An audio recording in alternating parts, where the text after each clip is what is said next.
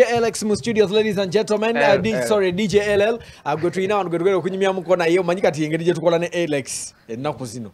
Kati obongo bunkwata nnyo nensigala nnyo ku Flexx mu kifo kya LL. DJ LL nayenga tannafuuka LL. Yali DJ Lexi. Ekigizira basitomedde nnyo. Wa branding adi okuva mu Lexi okudda mu LL. No rebranding and was gwali mwaka chi I think it was around 2018. 2018 was aonga atandika. Na DJ Lexi ngamba wala Lexi omulali eyo ngamba kanete area. Just kyali kyakuba nti waliwo ko Lexi omulala gwenoga akobere LL. Waliwo Lexi omulala ate nga nange nze Lexi ebiseera era nali wano ku Galaxy FM. Sere nganze Lexi nendabira ddala nga waliwo kale akakubangano nga waliwo nze ngamba so LL janga okyaliwo ku Galaxy oba bwava ku Galaxy no kati brand buli LL lyagirano ku Galaxy era n'amaanyi ne tutumu ne brand eyo kwongera amaanyi era kyalirwa Galaxy na munije ebiseera so I rebranded while I was still here at Galaxy FM and Club Amnesia. By the way, si changu ku rebranding it's not easy. Bisenga abantu are rebranding at si changu. It's not easy to change a name. So what does LL stand for? LL, a lot of people interpret that name in a different way. But me, I think LL stands for a living legend. Living legend. Yeah. Hey, now it's a nice one. Yeah, because ganamanya tugenda okugafunanga those initials always mean something. Zinakyekitegeeza tetugafuna bufunyi nti just kwogera waffe gwe tulina wano Alex buli omu kyagala kyamuyita bwe mukyanga omuyise Lugero Zavia bw'omuyita bwe mukyanga oba omuyise gwe kyonna ky'osiima oba omuyise Lubega gwe kyogenda nakyo era naye tetunnamubuuza Alex kitegeeza ki akati mulina omubuuza alina obbagamba kubanga olina okubanga olina erinnya nga omanyi ne meaning yaalyo olina okubanga omanyi ne meaning. Now endongo gikubye for a very long time obaddewo venturing mu kutandika collaborating n'abayimbi. One of the songs that you had, a very big song in the country, lwelimba retuzanye before going in for a very short commercial break wali emabega olwa ngo featuring aba voltage music. Unfortunately mu video mote tukulaba munnyo nga DJ nga bwe tukulaba mu zine nnyimba so wakasemba yo koro kuli chao chao okuli BD okulaba nga DJ sorry Zexa kwogera nnyo bobero bwakola nayo oluyimba tulabanga naye alaga nti it's a collaboration gye mwakola ababiri Bini Ganta tulabanga naye era bwe kiri.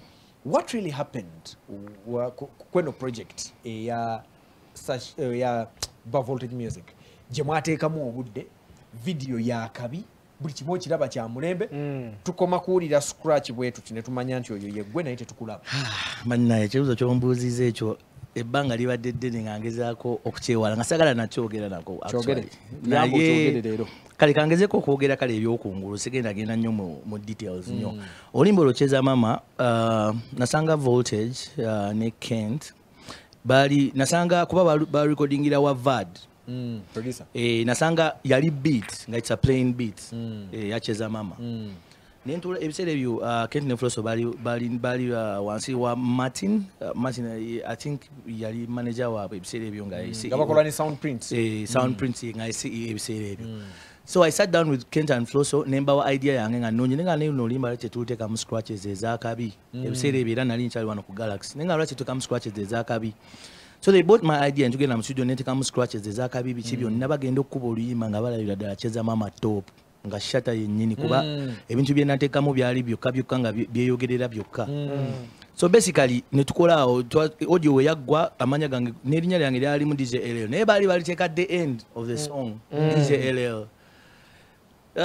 Netugenda ahead netushootinga video awo but kyenjagala abantu bamanye nti eyo cheza mama project eyo yali ya sound print yateekamu ssente ebiseera ebyo nze nali sinnaba okitegedde nti najjabuzi bya vibe nembawa idea yange nga lwaki tetuteekamu scratches zino kale nga nange njagala project nange mbeeremu featuring mu project nti nange ebwereyo bakoleki bandabe okitegeera kupushinga brand n'ebyo webityo. So basically ngenda okulaba tumaze shootinga video bikyawo mu video yokka sajja banteekamu ninga Vixi natoza nga ndabika tewalabika wadde era omuntu wamugambe mu video mu oli takulaba tazobola kalate bayina gye bateeka eyo nga tosobola nakundaba bulungi. Then ngenda okulaba version eyo ate erinnya lyange baligjeemu nenga waayi. Video mwagishootingira tulaba video nga mwateekera mu kati video eyo laba engeri costumes ze. Abantu abasinga obungi tulowooza oba mwagenda na Dubai. Anti bwe kirina obbana nti kubajjukire oyo yali Sasha Vibes. Sasha Vibes top alina engeri gy'akolamu ebintu bye nga byo biralamu. Naye nga kyolina omanya eyo Uganda. Mwe mwashootinga eyo Uganda lwakuba eyo seremu tuba tetwagala ku disclosing nnyo locations naye ng'eyo Uganda. Just set up yokka gye yakola. Yali ebimala. Kale kyasobola okugamba awo twalikwatira side zaawo munyonyo kale kyensobola okugamba. Wano nakumpimpi wano. Munyonyo wano Munyonyo side ki. No naye ate olaba era amala kikunyonyola n'olaba. Mala kikunyonyola n'omanya. Naye ng'eyo guntu agikwatira munyonyo. Kale bongera details endala. Bwe bazimba bypass, bwe bazimba northern eyoki highway, northern express highway. Ebyo ebiseera bya express nga tennaba nakuzimbwa nnyo so tola nti ttaka eryo ttaka biki mwe mwagenda ne tugula amakanzu gonna ne tunyuma ne tufuuka bahaja awo ne tukikwata nga eŋŋamiya mugijjawa eŋŋamiya oyo yonna kati ye ati wa Shasha Vibes yamuleeta biki byonna. What really happened between these two boys, if I may ask? Because by that time, wali bloody wawe, soundprint na bichi byonna. Mbeera zaabwe ze zabagisaayo, contract yaggwako, buzibu ki? What happened? Amazima gali nti ebyo ezo issues za management nga management. Kati nze nali kyali waabwe era sijja kulima nti nina kyemmanyi ekyabaawo. Okay, ovudde ku Galaxy FM tudde ku gwe. Ovudde ku Galaxy FM. Tozze ku media station yonna ndala. Oconcentrate mu kudda mu mabaala. Experience gye wafuna mu media. Yali mbi nnyo kuba nka tokyasobola kwagala kukola na media house ndala. Walanga Galaxy yo kyekuwadde kye kyakabe nnyo tewali mulala asobola kikuwa. Wazaako okyawo along the way paka essaawa eno. Kyensobola okugamba nti bwe nali nkolera Galaxy omusajja innocent yatuwa kale bw'obanga omulimu gwe ogukola nga bw'olina okugukola ebisigadde takuyinaako buzibu. So basically you're free, as in you're working but you're free. Start delivering. Ebiseera ebyo innocent ye musajja yatubeerangako nnyo. Once you deliver ye kasitala ye kyayagala results ze. Ebisigadde yo tajja kukubeerako biki. So kati bwe nava ku Galaxy media houses esinga obungi already nga abantu gye bali, and these guys are already branded, they are big, they have experience and everything. Kati nena ddala nga freedom omusajja gy'abadde ampa wano eri wala talina wogenda jijja era wala ndabira ddala babosi bagenda kukubeerako kuba kati wano nga onyumya naye awo nga abooluganda no naye nga mukamaawo media houses endala bosi aba bosi okitegeera waliwo olina okukoma nenga kasoke ntereeze ku birala ebyo tujja biraba luvannyuma. So kati awo otandika okuyiriba wekka obadde okyalemeddemu DJ business kukuba amabaala events ebiki oba venturingayo kone ku birala bye tubadde tetumanyi. Anti kati era ng'omuntu yenna ng'omuntu omugezi toteeka majigo gonna mu kisero kimu. Olina okuba nga olina ebintu ebirala byeweekolera ggwe ng'omuntu mu bulamu bwo.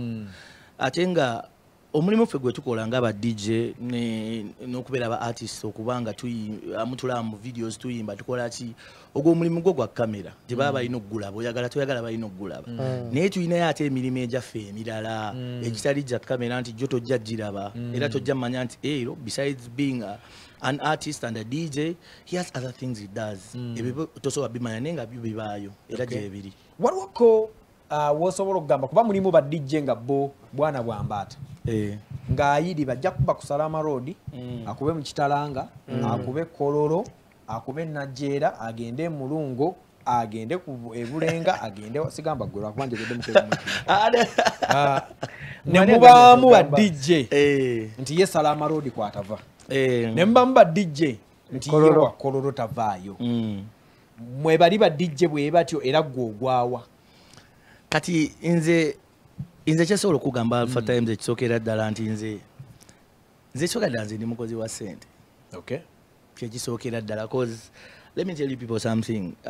Mu buli mulimu omuntu gwakola aba ayagala earning something out of it alabirire ye ne family ye ne bisigadde so kati nze basically ndi located Kololo okitegeera ndi wa Kololo naye era still tekingana kujja omusajja wankubira essimu nangawo wa ero kyekiriwo akasente ko bwekati ne bwekati koyagala nkalina Salama Road jangu Salama Road okubendo ngate lwaki mbasigenda ng'osalako nasazeeko dda naawe mwakuba ebikono mu DJ business Magic Touch aba yakavaawo n'aleka mixer nga alina byatuninze byali kati wano banyize kakisimani n'abaakaawo byanyizenyize n'agenda nojja n'oteekamu laptop yo short time n'osanga ebintu sound tategeerekeka na biki na biki. Have you ever faced such an experience bukyangobaawo Alpha man wamwe bangamba ebikono naddala Kololo eyo waliwo abaagala okuba bakabaka b'Kololo ba erero eyo ali agamba ffe tubiwulira ffe tuli bakyakaze nze kyemmanyi kale amazima amatuufu gali bwe gati nti ebiseera ebisinga abantu tuli banjawulo we are different people and we come from different families even the way we were raised but buli omu baamukuza lulwe gwe bakuza lulwe bankuza lwange noli kati at the end of the day inti society brings us together tubeera wamu nti omulimu guleeta abantu ab'enjawulo okitegeera nga bava mu kabira za njawulo ne ku mulimu gwe gumu naye nga you're forced to connect with the people abali awo naye abantu abamu ebiseera ebisinga kiva ku nkula ye na mutima gwe naye nga nze kyemmanyi ekyo ekintu ekyo nze sitera kiraba I've not encountered that kubanga I treat people fairly and I'm sure they also treat me the same. Twagendako ejjinja eyo ne DJ Harold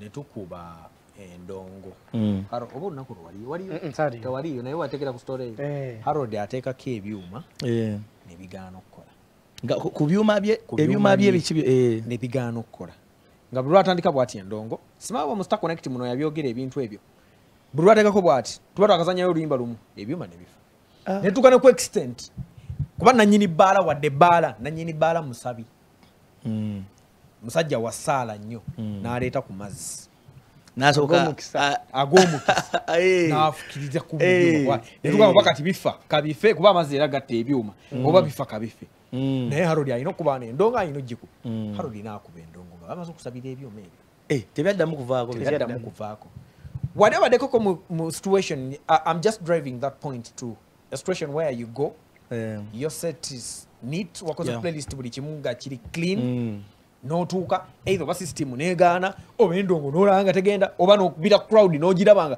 oba kubira naye nga bakulabula bingi oba ani ono has it ever happened to you? Yes, ekyo kyali kibaddewo okubeera n'omusambi w'omupiira asinga mu nsi si buli match nti ateeba naye era abeeramu ng'asamba omupiira so kibaawo olusi kati kyaliwo waddi nze kyali kiba kati Alpha nze nzanyidde mu bifo bingi era n'abandaba wano bamanyi bandabye mu bifo bingi so ekintu kyembaddekokko n'otuuka nti okuba crowd kale ng'ekutunula butunuulizi naye lwakuba nti sijjukira wa wennyini naye mmanyi kyali kimbaddekokko ate ebyuma okucyankalana bicyankalana olaba n'ennyonyi ziva mu ggulu ne zigwa Vyuma engeri gye tutali bazungu bino byuma buuma ebyuma bikibaawo LL is playing clean. Short commercial break bwe tukomawo tuyina ebintu bingi nnyo bye tugenda okwogera ne DJ LL ono ayina ennaku zino bwe bamu ku ba DJ abalina ennyimba nga zikubira ddala oyinza n'okuba obadde tomanyi nti ennyimba zetugenda okwogerako LL yazibaddemu naye ogenda boyongera okitegeera olwalala ayina ekibuuzo kye genda ku social media kitubuuze short commercial break tukomewo tubyogereko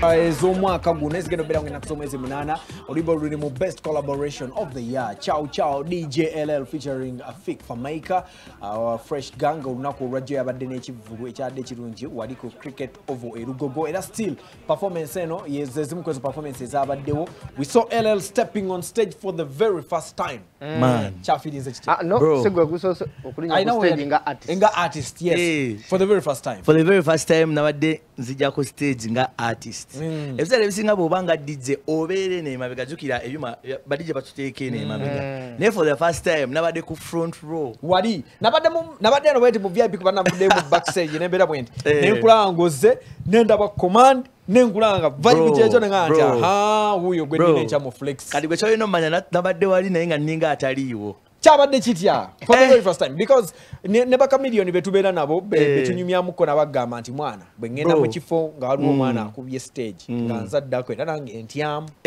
kati gwe gwabadde ogugwe kati goma kitegeeza okuba ku stage ng'oli ne Fik nga abantu bonna babatunuulidde bati nga mubakuba raga ate nga you're a DJ but because of your creation or creating ekintu ekiri nice and sweet kikubye buli wamu nti kikututte mu maaso g'abantu Alpha kankubuulire nalabye kye bayita power and authority ku stage nokiriza nti abayimbi tubaleke awe nakkiriza ne ŋŋamba nawe tugenda kati mumuleke mumuleke oyo mulalamu nakkiriza ne ŋŋamba omusajja Fik mulalamu kuba just yampise nanga jangu oyimirireko kale wenyimirira jangu oyimirireko wano okumala eddakiika 3 nkulage kye bayita owulira amasannyalaze bwe gabeera abantu bagira boti owanika omukono oti ensi yonna n'ogiraba nga ewanise n'ogigaa kati muwuube ensi yonna neewuuba Chabade massive, bro. Was really nice. Thank you, bro. So, who brings up this idea of you linking up with Fik Fameica, drop this collaboration? Ciao, ciao. The experience in studio working with Artin Pro. Ciao, ciao. Ciao, ciao was my creation. Okay. I knew. It was my creation. Namanya. What would it know? Nawulirawo like owulira creation n'omanya because nawe oluyimba mulimu oluyimba lw'owulira unogamba luno oluyimba lusobola okukwata ng'olaba possibility nene nnyo. Ciao Ciao was my creation. How? Kamba nnyonnyole kuba bino bintu kiba kyetaaga abantu ne babimanya. Nali ewakaawo nenfuna idea. Nali awo nenfuna idea nga nnungi. Funa idea naye idea ya beat nga nnungi.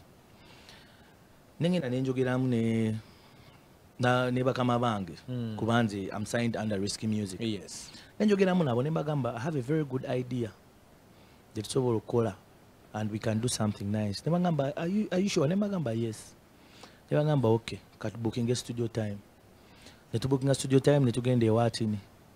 Kati Atini, first of all, Atin is the biggest producer. Among the biggest producers in Uganda. Kuba sagala kulekayo balala mabega. He's one of the biggest producers. Yes. Inti Atin osobola omuntu okirira ne idea n'agikwatirawo mangu. Gwe kati gwe osobola gimunnyonnyola verbally ngo oyogera boogezi oba osobola gimunnyonnyola ng'okozesa sounds. Otegedde ng'okozesa just sounds. Kati ye n'akwata idea yo n'agifuula practical n'agiteeka wali ku mmeeza. Tonnakolako kona balala n'agiteeka ku paper. Ndikola na Atin kuba Atin anyanguyiza. Anyanguyiza nnyo ebintu bye mba njagala. Kati osobola oleeta idea nga eri verbal n'agiteeka mu practice. So wagimuleeta. Kati Ciao Ciao n'aleeta idea ne mugamba nga tukole ekintu bwe kiti. Atin nga weesiri. Tonnafuna idea ya muyimbi ki? Olonga mazo gifuna. Olonga mazo gifuna. Kati we nafuna idea kuba kati kankule Alpha nze ndi DJ ate fe tukubira abantu we entertain people kati fe tumanyi ekigeno okukolera abantu kuba betusiibamu gwe mulimo gwaffe betukubira endongo kati nze ngendo coming up with an idea nze mba mmanyi egenda kukolera abantu kuba mba mbaddemu ebbanga ddene nga ndi DJ so kati when I came up with that idea of Ciao Ciao nze namanyirawo Fik agenda gikuba sure namanyirawo eyo sure owulirawo omuntu so noleta Fik Fameica nesoka kati bwe nagende watching ne tukola beat nenjogera ne Fik man Fik yangambirawo yangambira bro ate Fik omumanya ayogera mpola yangamba tewali buzibu blood yangamba nsange waka tugende ewaka awo ne tuvibinga ne tugikuba maawo bambi Fik n'ajagala era Fik nampa obudde nangamba sure nangamba yogera n'atini okumanya Fik yampa obudde ye kenyini yasoka n'okungamba Fik yasoka nga mumanyi nze kanjogere n'atini nze kankuyambe nze njogere n'atini atufunire obudde tugende tukube osega ne nga Fik kanjogere naye engeri gye namazidde okwogera ne tukola ne beat so ne tufuna olunaku awo Fik najja n'awandiika Fik tawandiika ayiya buyiya Alpha kati yenza omu ku bantu abafunye omukisa okubeerako mu studio ne Fik. Yes. Fik doesn't write. Fik is so talented, bro. Fik atula butuuza awo abeera ku simu ye kati nayinza okuba ku simu yawo ng'ali ku WhatsApp ng'ali ku birala awo naye ngene beat ekuba ng'ali ku simu yawo ayimirira omulundi ogwa naga ati nteekayo bw'atyo bwe yakola ku Ciao Ciao bw'atyo bwe yakola teyawandiika yali just nze nali ntudde naawo nga so who brings up this whole idea naddala title ya Ciao Ciao kati title ya Ciao Ciao Fik era kati nze ate oluyimba olwo kimanyi nze mu kusooka naye njagala duyita na Dumi kuba mu chorus ga do me a favor go down in a do the Ciao Ciao Fik nagaana nedda Tulite chao chao. Yagamba either tulite chao chao oba nkwichi. So that's how chao chao comes to life. That's how chao chao comes to life. Ne tumukola awo ne Fiki wagwa ne tukubira Frank Aja nafuna lunako awo ne tu shooting a video ne tufulumye ekintu. Endonge ne ruju baddemu naye bwoti bwofaanana. Olinga gwe bakuba empiso tokyuka. Aninze. Oyina emyaka emeka? Nakitegedde akabuzo kagenda kujja. Oyina emyaka emeka? Gwe kyolina omanya nze ndi o'clock. Sebo. Nze ndi o'clock omanyi kyekitegeza. Tomanyi o'clock kyekitegeza. Essaawa. Ndi o'clock. Mbala bubazi ninga kalimi nze nsiba mbala obulamu busiba butambula. Kyekyoka. Akalimi k'essaawa gutola nti katambula 24/7. Tekasikira. Nze kati nze ndi o'clock. Tulina kukulabanga bwe tukulaba. Tulina kundaba bulabi nga wondabe wano. Byonna ebintu ebikusanga bwe bikuleka. Byonna ebintu ebinsanga. Bale sawa tekyuka. Ati emyaka gyonna gijja kuyita onze nsigala bwe. Osigale. Kuba ndi o'clock. Wakategedde. Era ina mwaka LL. Oyogedde ku kyokuba nti ba DJ tubera mu ndongo. We have some other DJs bakoze nyimba abamuzikoze like kat so far mdozo yitogeda kuba DJ abakoze nyimba ne babela successful. Tuina LL, tuina Slick Stewart and Roger. Make a Break, he has one song so far. Neshiro kone kunyimba ndala Neshiro. But ezinga za Shiro zakola za mabega. Right now abadde akola nyimba nga zijja ne tuzizanya but simanyi lwaki abantu badde tebazikola ki. Tebazi receiving bulungi. Oyina mu kabadiki nafo tuweko kubanga try katwagala kuba abayimbi tubayina so ati ninsibayo tuyinza okutya okutandika ba temperature touch we bali bonna ba producer we bali nze Alpha kyesobola okugamba nti ekisokera ddala biro bitu bya Mukama ekisokera ddala Mukama ekyokubiri biro ebintu Mukama ekitone kyabakuwadde kyekyo Esitegedde nti akikuwa n'okikozesa ebisigadde byonna n'obimulekerayo n'akuteekako emikisa era nekikola oba so kati bintu bya Mukama kyesooka okugamba tunyinkire naffe okusaba mukole naye musaba. So do you also have plans of working with up and coming artists? Upcoming artists. Or Chadi, since you're also bringing up this brand as an artist, you're still focusing on yourself. Olaba bana bembi benakakola nabo. The artists I've worked with so far, Mudra, Fik, Bini, Zex. Nze bageno kumpo omukisanga sidi chendi. So kati nze lwachi ate mangano kola na upcoming artists. Because if Fik gave me an opportunity nga sidi na wakabi, atenga yo laba top nangaja ngutukole Mudra na opportunity. Why would I refuse to work with an upcoming artist? Nze custom meeting requirements. Okay. You take it kasa tulona ntogera ntolabanga buchimu chikola sobola gana. What genre ya music gyosobola ogamba nti yo sijja yitayo ezo sijja zikubeereyo bansingirayo ne wabaawo naawo wogambira nti wano Alpha nayo baba akanzu kusa kubanga era management gwe kuzukusiza okujja mu interview nga wayabise wasibyo kwa mirimu bali no okujja kati nga bwenkera kumanya katusokere kweyo nyenyizo ogamba nti players ezo natandika wow oyinzo sokera n'obatta nga wote wetaaga n'aba mass nga ku composing as artist oba kuzanya music kuzanya nti bala nti babo olusi bakuvuze katanda weba sene ozukira mu bala at Alpha Times babo bawe fe tuli nze ndi flexible ate ndi versatile enongo yokaje sitasobola kuba mpozi zaba Sudani enjibaza ziregereje zigenda nebisigadde byonna nze ngonzi kusano nga katitandika lingala no akale tandika siro R&B Maria kale nkutidde ntandikira onze awe nyini wonna so no muzina zotasobola nazo jeziri nje sasobola jeziri kati tozi yakunze kusano ngamba tandika okunkubira country music bamisa kisama kulo bakuba gwe abo batop naawe wale bakubyeko banaira bana Alpha Times wabikano yakalayo luyimba ewa misati eyo nayo ntuukayo abo gwa basajja baamaanyi gukati gwe manye kitegeeza gwe message abo ba top bashuwa nawo risk music ekusanga wa ogisanga wa risk music chensobola gamba nti tukuze nabo ngawo tubera nonze Alpha nawe obane magic touch ne tukula fenna naye nga tuyina ekirooto naye nga tukigoba ne tutuuka ekiseera Mukama nagamba kati mbaguliddewo oluti so bana risk music tukuze nabo bano kati mikwano jange baganda bange family yange tuvudde fenna wala kyesobola okugamba so bwe mbadde mujja mukola kati are you the person aliko priority gwe bakulembeza go bagamba nti kati yes risky music byonna bye tukola so when we are focusing on LL sisobola kugamba nti I'm the number one priority kuba I'm not the only artist in risky music. Mulimu Gael Will, mulimu Willa Starry. All those are artists. All I can say is we are all priorities. Okay. I'm not number one, no. We are all the same and we push together as a family. Okay. Yeah. Kali, Trina DJ LL mu studios one era gwe tuli kunyumya mukona ye. He has a brand new song Roya featuring Zeko ne Mudra baluita BD. Yes sir. Big Jam na oya luyimba lwa kabi mwalukoledera si wa Atin yeah. Mudra wa muleso tia ku project. Mudra era naye chali wange era nga ola Fik era namuteka mu kasimu ne mwa Brad tukozeewo ekintu. So far kyakola na bachali.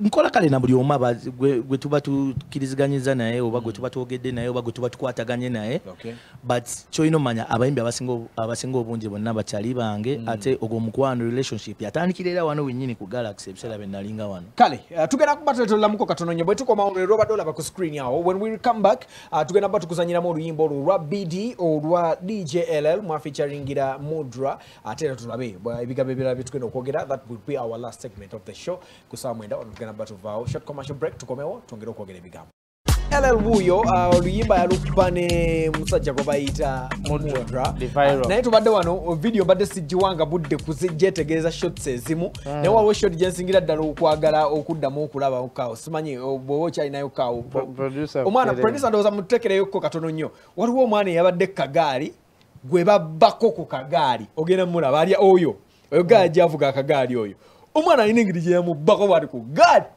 namutwala namuyingiza ate ngamulaga nti pate teyina kuyitako man big up on yourself Frank Ja that was a nice one ndowooza enzijukizaamuko neya ojjukira video yali busaabala Morris Kiria muri musapato je bakasuka negera mu slow motion wait muri musapato je bakasuka negera then na wano ku mucharenga Kim XP alaga Patrick Omujuka nekyuke ina transition je banekyuka okuva eno okudde eno man bagayi batekera muddala obudde bana abantu bonna bemuteka mu videos bukunganya mu kikola muti abantu bakyalina ddala ba pikini abo bomba jjawa kati era kitegedde nti Frank ajja kati yejja yennyini kati bonna yabafuna n'abaana bawala bonna buli kimu yakimala bangamba nti video okutambula bwe babeera ba vixen ngabo ba pikini ngabo kyolina okubaako kaawo engeri gy'omaliriza nti bino byetulaba chemistry alina okubeera ddala ow'ensonga kati ku baana bano chemistry yali wa ddala kosesemu ansangifunye ensonga lwaki ennyimba zino zitambula kati nzikiriza leero mbu bwaba baana mbu Alex abo abaana abo jako mudu abaana abo Alpha kankubulira bwabalabula bibote n'obagamba nti mwebale kujja Alpha kankubulira era tuba tukola bukozi tuba tuzze kukola tukola oluyimba tuli bakonkonyi banno bw'otubuulira amazima obaaki tewali kikuvaako musajja wuno naye kati yanditandika okukola video nanditandika nasimbudde dda yangambye gwe saba nedda ze kyesobola okugamba nti bino ebintu biba professional this is professional work osegera nti musoke mukole omulimu ekyo kiveewo guba mulimu olinako omuntu owakeeyo obanga muvayovayo naddeekezo okugenda kukola Alpha nze naggaye mu kusooka neganze ndi okuloko Just the kalimi katambula butambula. Buli kiriwo kyekusanga awo. Nekikulekawo. Mbiraba bulaye munange ebintu ebyo. Njagala soka kujukiza kuzina wanze zigenda bera wonge naku zomwezi munana tugenda bera wali ku Wonder World ekansanga. Emtwale ebiri jokaje mugenda okusasula. Nominations kyagenda ddala maaso. Sorry okulonda kukyagenda ddala maaso.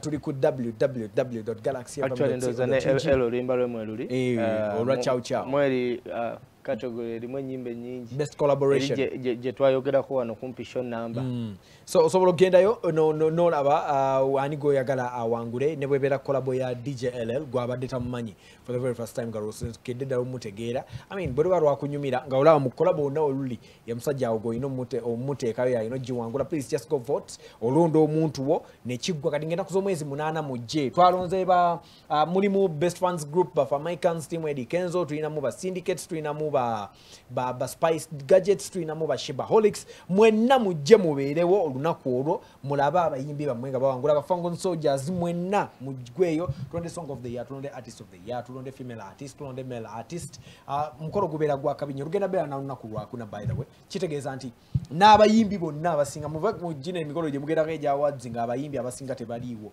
guno gwe mukolo ogugenda obeerawo olunaku lwe twalonze abayimbi batukakasiza badda nti bagenda beerawo so mujje tusobole okunyumirwamuko naye ng'okulonda kye kikulu ennyo londa omuwangizi omuntu wo bamuwa award nga naawe olabira ddala ye wamulonze tolonda togaana kulonda bawe omuntu ate mukayane muddaawo ate babbidde nti ate biki ekyo si kye twagala tulonde zina awards tusobole okunyumirwa so the next project efulumadiga anti kaffe tubanjizaawo bidi atukubye era tukyamukkiriza era akyakula but when is the next project Kati, that's not up to me to say. It's up to them, the record label. Yeah. I'm under management. I'm under Risky Music. Okay. Kati, yeah. Boy, beba ino time ya we tuinza no kuba wano nga tuli wano enchane mujira bange fulumi. So tusubira ko ne DJ show yonna. DJ show Alpha ebintu ebimu byetaga time. Toyina kola kintu ntulwa kuboli akoze. Oshitegedde. So DJ show ja kujja naye mu budde bwayo.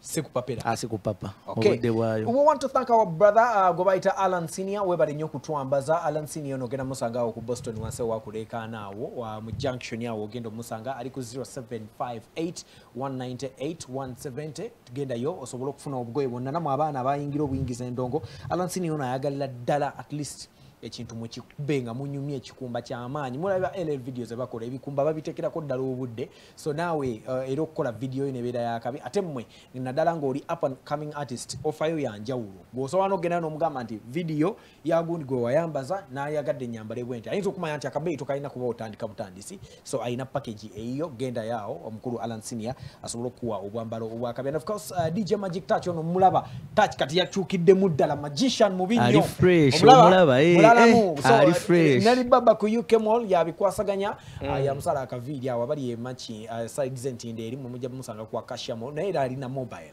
atambula musobola omukubira bukubisi kasimu najja nakusala ko big up on soft chali wanga ali awo ku emachi ndiawo nga ku Baraksawo ku bitala naye musazi mwamviri bamuyita Emma baba atekirako abantu Galaxy TV ne bagiraba ne babeerako nga batulaba every time and programs of zonna babeerako nga batulaba so big up on of blood waffe Emma na mwenna abatulaba mu bitundu ebyenjawulo so LL okubirawa night z'abantu bayinza kusangawo wajjobeera social media handles kwotekane mix zo bana zo era buli simu kakati nze ku social media it's DJ LL okay.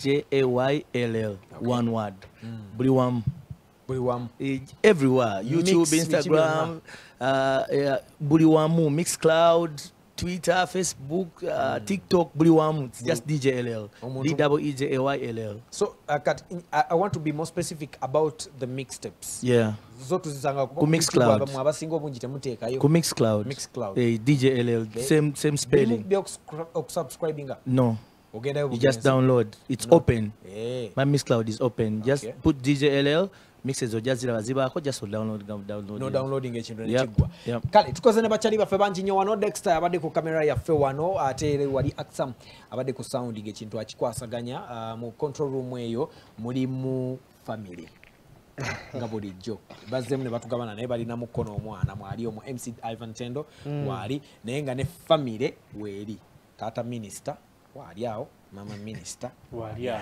okay nenga we bali nyo producer wa Lilian Rebecca Bayana thank you so much tuchakwagaiza birthday noji producer wa tukwagala nyo bali tubeera ogwe mama ku sheno batoliwo bintu bitabukako and of course Aaron the greatness beinene nawe era we bali kutubeera ngo tuswitchinga mukobo ote bintu kwasaganya beinene musajja swala isinyo gisinema yeddako tugenda kula films zaffe ezakabi mugenda bamuzira bawo wali maso shibra jakujja akutuseeko ebikwatagane fashion twina zina lifestyle nayo jabbo giraba ne mix zaffe era nga sikyayongera ddala okukuba ffe tujja kuddano ku lw'omukaaga but on Monday sawa 4 ezekiro namabala ba repeat ku sawa 3 ku macha rewind egenda beerako tujja kwongera okuwa details kubyabadde ku show ya Fik Fameica yabadde ku cricket ovo Lugogo ngenda wadda gina iso olwaleero ku Nexus kumuwagira ogenda jinja ngenda jinja siri chanja kuba nkomyewo program ya Sunday as usual African Mondays ku Monday weekend de mwetambule lero ndi ku exam abantu be Nigeria mwenna soroba ku exam ko twita ko wali Nigeria kamini ku gundi Nexus ngampita ku Nexus ngandaba ku Dagina musajja wange tuvudde naye wala nenga exam okubasame exam ngenda kola ndoza kuva ku 3 pa ku mukaga kale chiwedde kale we see you next week sigalango chala banyera mu chai ajja kuba wali bye wa mauno barumba